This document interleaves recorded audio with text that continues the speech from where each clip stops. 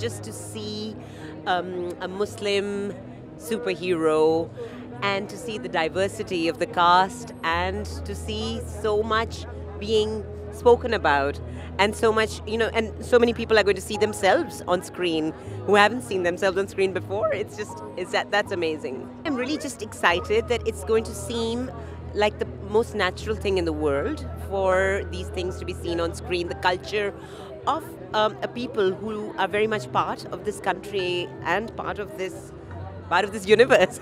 The life of Miss Marvel is the life of any Pakistani, Indian, American teenager who's growing up with a real mix of cultures, and people are going to see that and identify and also recognize it. I just want to know how this project is going to bring people together. I think that's what I'm really excited about.